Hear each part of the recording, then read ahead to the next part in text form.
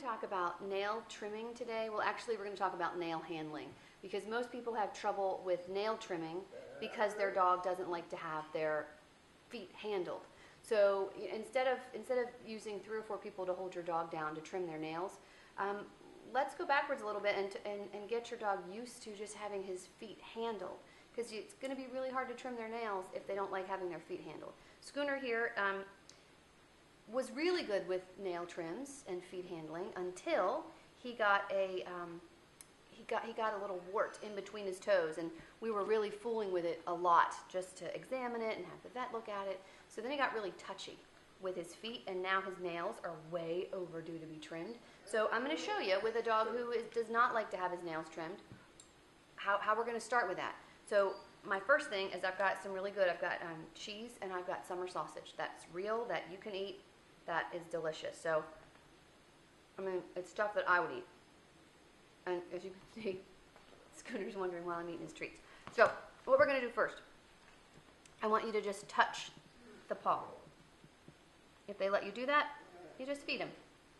This is a hard one, I think, to use a clicker with because you need too many hands. So I'm touching his paw, he gets a treat. An alternative to the clicker is you can use a voice marker. I use yip. So when I touch his foot and he lets me, yip, and then I give him his treat. And then I touch his foot, yip, and I give him a treat.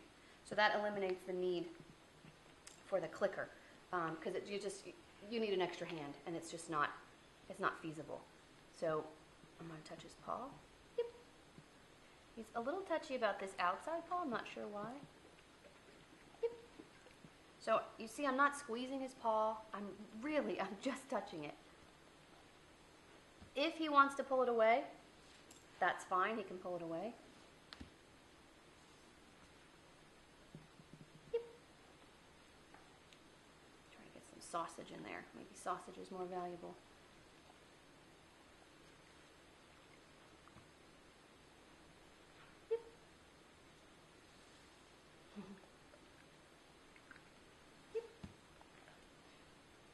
So I'm not picking up the paw.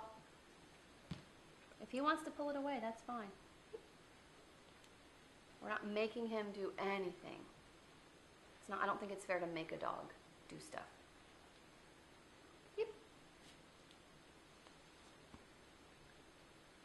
Just try to touch a toenail. Yep. As long as I get that yip in there before he pulls his paw away, I can give him a treat.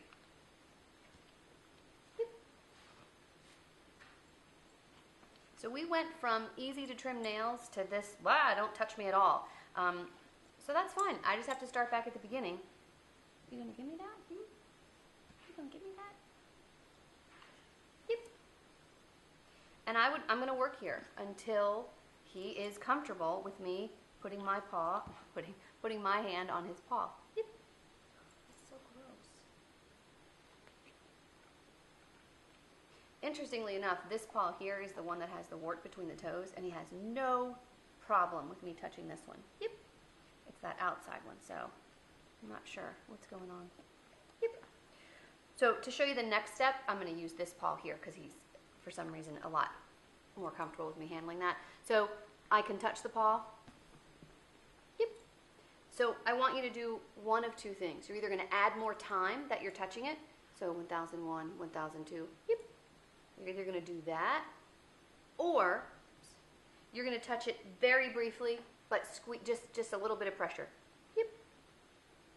So I just squeezed his paw just a little bit, just a little. Yep. And it was very quick.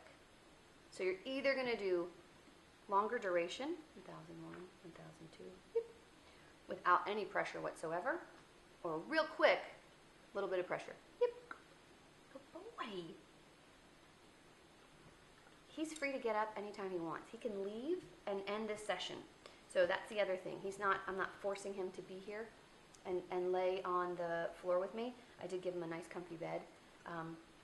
What's going on with this paw? And I've got really high value treats. But other than that, he can leave whenever he wants. So this is really the basics of how you get started. If your dog won't let you do this, you can't trim his nail. I cannot trim that dog's nail if I can't touch his paw. Yep, good boy. So that's where we're going to start. we'll have future installments on how to progress with this, but it might take me a week to get Schooner used to me touching that paw. He's fine with this one. Yep. And when you can, I want you to work on the back paws too. Yep. The backs are sometimes easier on a dog that's not so big. Yep. It's a lot easier to do. Yep.